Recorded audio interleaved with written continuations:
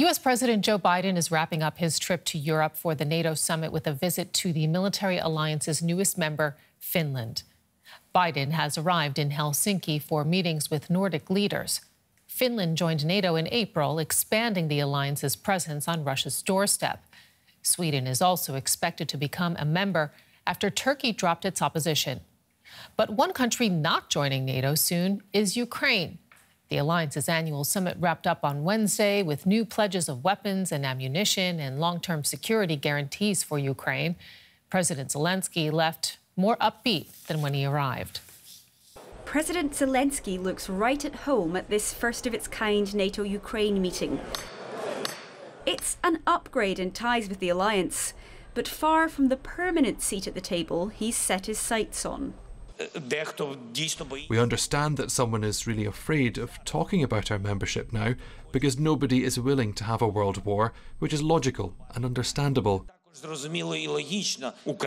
Ukraine is fighting, and we truly understand that we can't be NATO members as long as the war continues.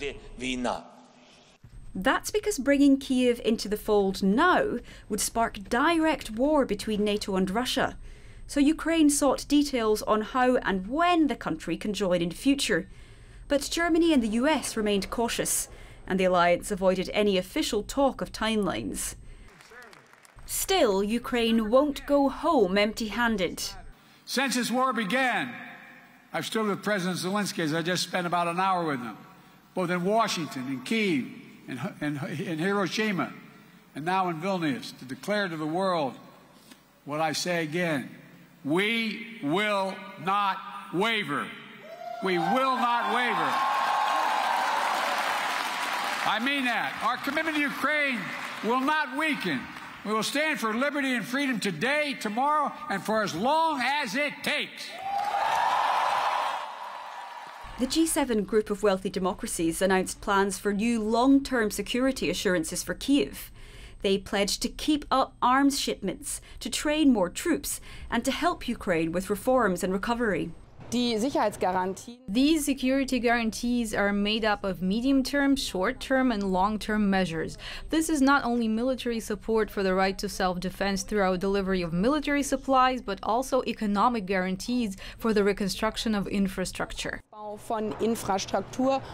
G7 nations also say in the event of future Russian aggression, they'll offer swift and sustained security assistance. Moscow dubbed the declaration a dangerous mistake, but Kyiv called it a much-needed success, taking Ukrainians one step closer to victory, even if the path toward NATO membership still looks long and winding. Let's get the view now from Kyiv. We are joined by DW's Nick Connolly. Nick, Volodymyr Zelensky, he went from calling out NATO for its uncertainty and lack of timeline for potential NATO membership, hailing what he called a significant security victory for Ukraine. Why the change in tone over the past days? I think, Sarah, he didn't have many other options left, and this was also about papering over the cracks in ties with Western allies. We saw some real frustration with Ukraine, and Zelensky's very open and emotional social media post calling the declaration absurd. We saw the British Defence Minister calling for more gratitude from the Ukrainian side. We saw briefings from the US side, even Joe Biden telling Zelensky in front of the cameras that he was stuck with him, and basically there was a sense that from the Ukrainian side, they need to row back to make sure there wasn't more diplomatic damage and to make sure that, you know, in the long haul, there is that willingness to keep going. I think this was a huge disappointment for the Ukrainian side. We even heard Volodymyr Zelensky in the run-up to this saying he wouldn't turn up in Vilnius if he didn't get crucial and kind of concrete steps towards membership. That roadmap hasn't happened. Lots of people here in Kyiv saying that Ukraine, for all the promises, isn't significantly closer to NATO than it was before this summit. But you know, he is in a position where these are the only options on the table, the only allies in town, and he's just having to live with it. The summit happening against the backdrop of new attacks on Kyiv.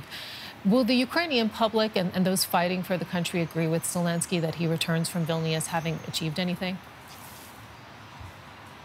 So what he has brought are promises of more weapons. Germany is pledging more Patriot anti-aircraft, anti-missile systems, more munitions for Ukraine's counteroffensive coming from different NATO countries. So there is kind of hard and fast equipment material coming in the next few months. But if you look further, there's still this worry here in Ukraine that most Western countries still aren't willing to call out Russia's bluff, that after a year and a half of fighting here, they're still more worried about destabilizing Russia or provoking Russia than they are about seeing Ukraine win on the battlefield. So that uncertainty remains, and there's a real sense here that as long as Ukraine isn't given that kind of hard and fast path to NATO, that ambiguity just encourages Russia to keep on going in the hope that, you know, maybe a new government in Washington or new governments in Europe will lose interest in Ukraine and allow Russia to expand its influence here in this part of the world.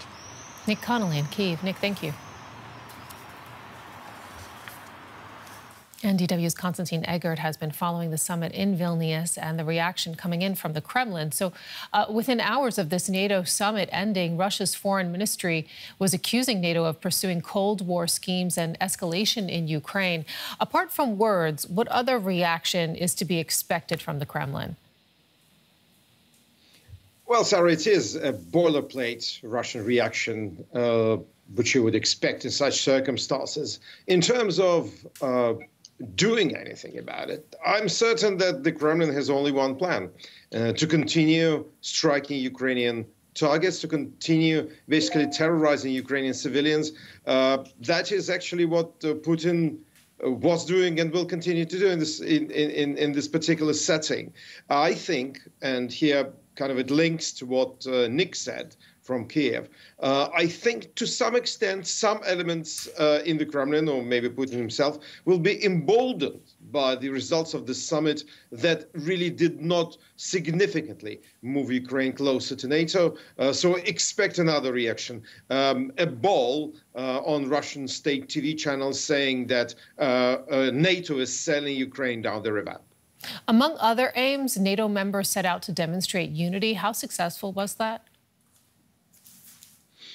Well, I think we've heard about the what the British Defense Secretary said. We've heard about actually Deutsche Welle sources are telling us here in Vilnius that there were definitely even sharper exchanges between, let us say, Ukrainian and U.S. delegations without Zelensky and Biden present, about arms deliveries and about Ukrainian demands. So I would say that although unity, well, I mean, definitely there is unity, but it's not unity without problems. And I'm afraid that at next year's Washington summit of NATO, these problems will resurface, and probably some of them will be even a bit more serious.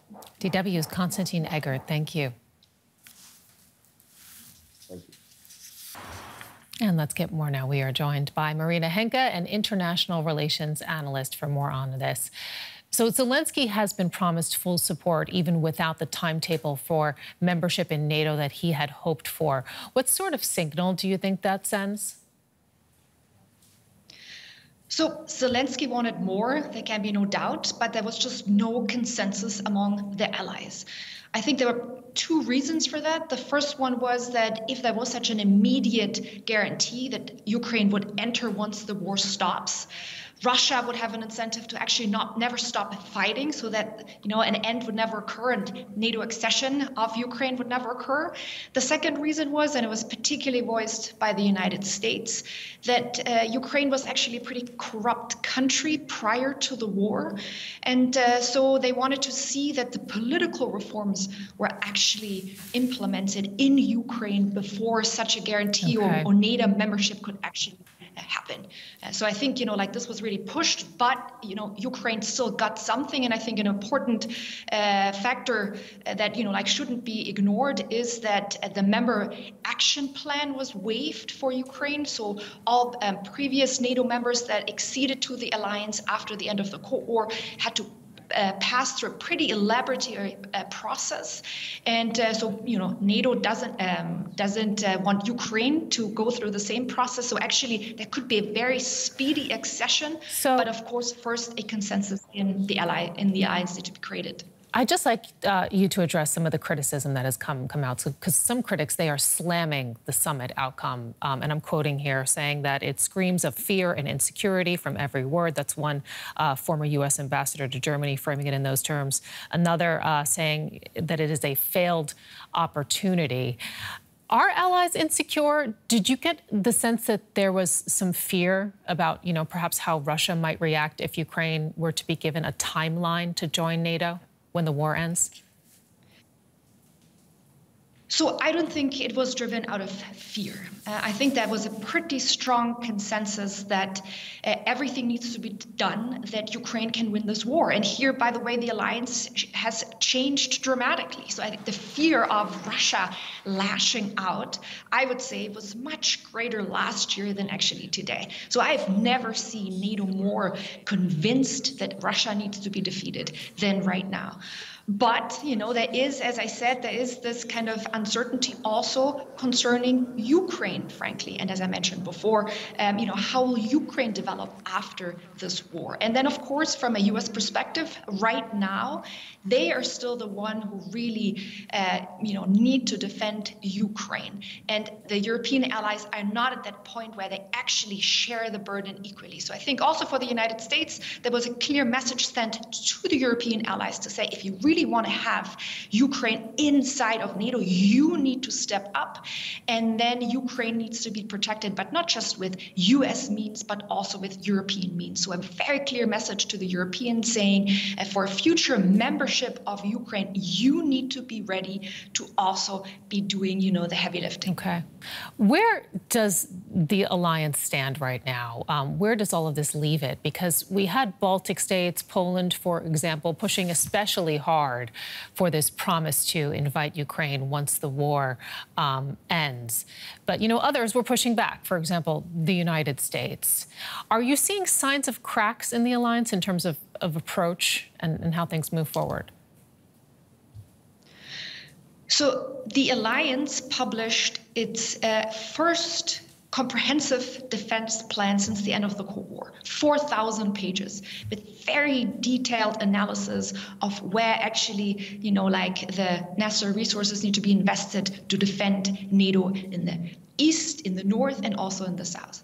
And I think the big question now on the table is, will the European allies step up to the plate and actually implement this plan? And there I still see the big question mark. I'm not entirely sure whether all the NATO countries can meet those 2%.